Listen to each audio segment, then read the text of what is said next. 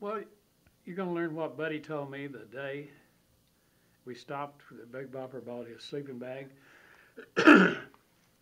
When he got back on the bus and found out he didn't have any money in the bank in Clovis. That's in the book. I've never told that story before. And probably the number 2 would be my opinion about Maria Elena being pregnant. What was my opinion on that? And I don't know, you need any more? Obviously this weekend they're going to show the Dion thing with the Rock and Roll Hall of Fame. Yeah.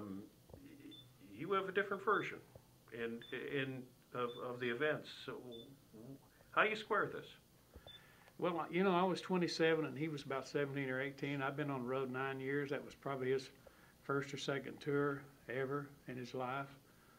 I was a little more established in what I was doing. I know he went to a couple of parties with Carl and Ritchie a couple of nights. I just went around Dion. I don't know what. I haven't talked to him. I visited a lot with Carlos and Freddie. They hung around us, me and Waylon and the Big Bopper, and they were with us quite a bit. Dion never was around.